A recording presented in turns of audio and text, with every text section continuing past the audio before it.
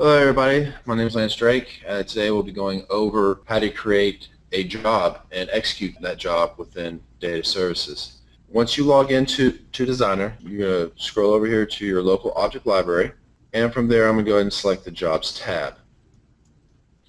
Now you'll see here you have your batch jobs and you have your real-time jobs. You can select a new job from up here at the top underneath Project, Batch Job, or you can go down here, right-click on Jobs, and select New. Today we're going to be creating a batch job. The difference between a batch job and a real-time job is the batch job is something that you schedule and you can call via web service. A real-time job is a job that you can only call via web service, incoming and outgoing messages. So I've already created my job here. Go ahead and open it up. And then from here you can create a workflow or a data flow. I'm going to go ahead and select a data flow because we're going to be pulling data from a source file that's already been created to a target database, which obviously has already been created as well. I'm going to select on data flow. I'm going to put it in here, and then now I'm going to go ahead and call it whatever I'd like. Now my naming conventions typically are I like to know what table I'm loading, so I'm going to go ahead and call it sales_org _df for data flow. And then right away, if you go over here to your data flows tab on your left hand side, you'll see that it showed up right there on inside your local object library. Double click on it to open it up.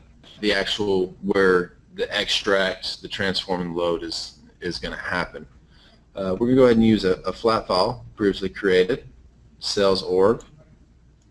Pull it in here, and now I'm going to make it my source. Flat file can be a source or a target. Since I'm going to be reading from, I'm going to make it my source. If I was going to be writing to, I obviously would make it my target. There's my source, and now I need to go over here to the right hand side and pick a query transform. This actually will be what pulls the data from the source file and puts it into the actual table. Go ahead and call it query map because we're just going to be mapping the columns over. I'm going to connect the two to let it know which flow it wants to go through. It's going to be going from left to the right. And right away you'll see all the columns available from my flat file format. You can drag one at a time over, or you can select multiple ones and drag them over all at once. Here you'll see this is the mapping. This is like your select statement. Here's your select. You can say I only want distinct records. Your from clause, where it's coming from. Any conditions inside your where clause. Any group bys or order bys. And then you have your advanced tab, which allows you to tell it to spin up additional processes to handle some of the workload done by the distinct group bys, joins, or order bys.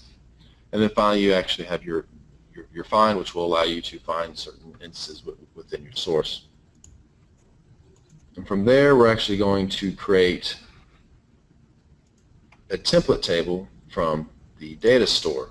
Now over here on the data store you'll see I've previously created, but to create a template table I'm going to go over here to the right hand side. I'm going to click on it and I'm going to click inside the work area again. And now I'm going to name it. I'm going to go ahead and call it sales_org or dim sales_org because it's going to be a data warehouse. And I actually have the data store that I want to write it to and then the owner. If there was more than one data store you would see a whole list of data stores over there, but as you see inside my local I only have one, so I only have one option. Then click OK, and right away it creates it as a target. Now tables within inside a database can be either a source or a target, with the exception of template tables. Template tables can only be a target once. After that, it can only be a source. The reason being is because this is actually going to drop and recreate the table for me each time I run the job. You'll see here with inside some of the properties, my options are to drop and recreate, or if I want to I can actually just delete the data before loading it.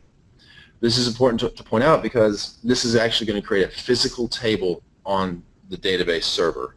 So even though it's template inside Data Services and it has special attributes to it, it's still going to be a physical table on the actual database. From there, once I have it all mapped through, I can go ahead and validate all. This is going to go out and make sure that all the syntax is right and I have everything mapped. Of course, it doesn't check any business logic because that's going to be depicted upon your business and what rules they actually want to apply. You'll see it says I have no errors found. Close out of here. And I go over here to my Jobs tab. And now I can go ahead and run the job. So I'm going to go up here at the top and say execute. You can execute from there. It will ask you to save any changes. I'm going to go ahead and say yes. And what that's going to do is that's going to compile everything that I've currently saved, and it's going to allow me to execute on it. Now here are some of your execution options. You can print all your trace messages. You can disable your data validation. You can collect additional stats. We're just going to go ahead and leave everything default. You can add additional traces. You can change these options here down at the bottom. If the job had global variables, you can change them. This one we did not. We'll go over. And then substitution parameters can be manipulated as well. Back to the executions tab, you'll see the job server, which is what's going to run the job on. It's a physical machine. I'm going to go ahead and click OK. And right away you'll start seeing some of the trace modules or trace logs that are happening, being collected within Data Services. The job here says it completed successfully. I'm going to go ahead and go to the monitor. I expect to have 3 records coming from the sales work file. Since it's a straight mapping, I expect to have 3 records coming through my QRY map. And since I'm loading into a template table or actual table, I expect to have three records there as well. I expect to have 3 because that's 3 coming from the source, and we're just doing a straight mapping. So now I can go over here and I can actually view the data to make sure that it's right. I have 3 records. I go over here to the target table, and you'll see that I have the exact same 3 records. And this is how you create a job in Data Services where you pull data from a source and write to a target.